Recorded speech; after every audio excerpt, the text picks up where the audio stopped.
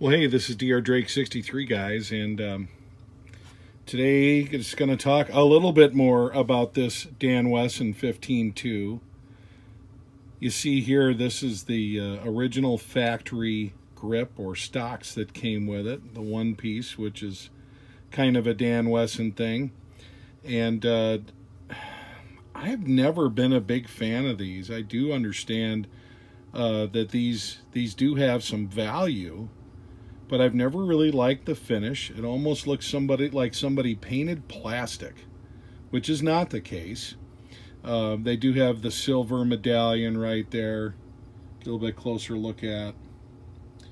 But I've always been a great admirer of the zebra stocks. And these are a little bit sought after, and I went to a local gun shop and was able to get a really good deal on these.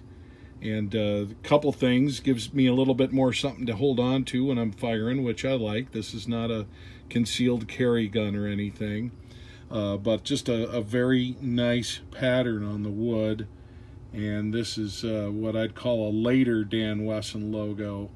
Not 100% sure about that, but the stocks themselves, I believe, just look a lot more attractive on the firearm. Now, this one, after getting it, and I got it cheap, really cheap, but I noticed it had some modifications, and someone had gone in and sanded this down to allow more of their hand to get purchased up high on the grip. You can kind of see that right there.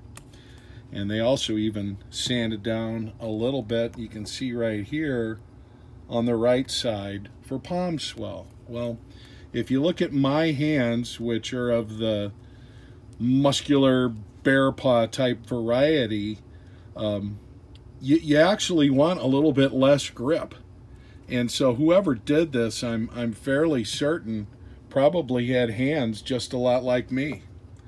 And I will say that, you know, from a value standpoint, this might devalue these grips a little bit. This really works out well as far as just getting a real good purchase on this. And yes, I do have my finger on the trigger, and I have checked that it's unloaded. But it works out pretty well for me. These zebra stock grips tend to be a little bit of the thicker variety and, you know, more of a target style grip. Whereas this is a little bit more smaller in the holster kind of feel here. And nothing wrong with them. They're slimmer, a little bit more of a textured surface, but like I said, it's just a preference thing. I just happen to like the look of that zebra grip as opposed to the factory grip. So we spent very little money, made a really cool change. There you go. When you're buying Dan Wesson grips, make sure you get the ones that are for the square tang. You're looking for what's called small frame, okay? So if you look right in here, there has to be a fit for that square tang of the pistol. They do make round tangs, larger frame versions as well for the 44s that they have.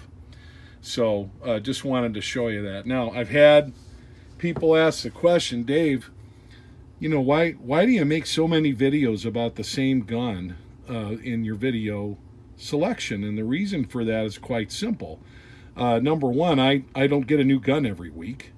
Number two, I buy a lot of older guns and I do modifications. You saw the last video about this was putting in a new mainspring. And I do modifications, I change stocks, I refinish stocks, things of that nature.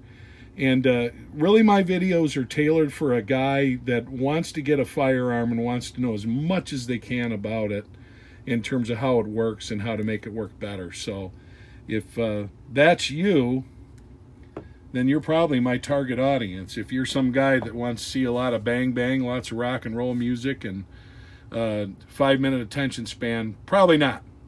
But anyway, I thought this was a real cool change. I'm gonna decide what I want to do with this. I've seen these fetch a pretty penny on eBay, and so we'll decide. But I might just hang on to them both, and we'll go from there. But this is a keeper for me. My father-in-law, who passed away last year, really gave me a hard time when I sold my prior 15-2, and he said, you ever get another opportunity to get your hands on one of those, grab it. And you know, he meant for him. Well, he's no longer around, but kind of in honor of his memory of a guy that's my wife's dad, long-term hunting buddy, and a guy that I love to talk to, I need to hang on to this. Anyway, this is Dr. Drake 63. I hope you enjoyed this today. Have a good one. See you on down the road.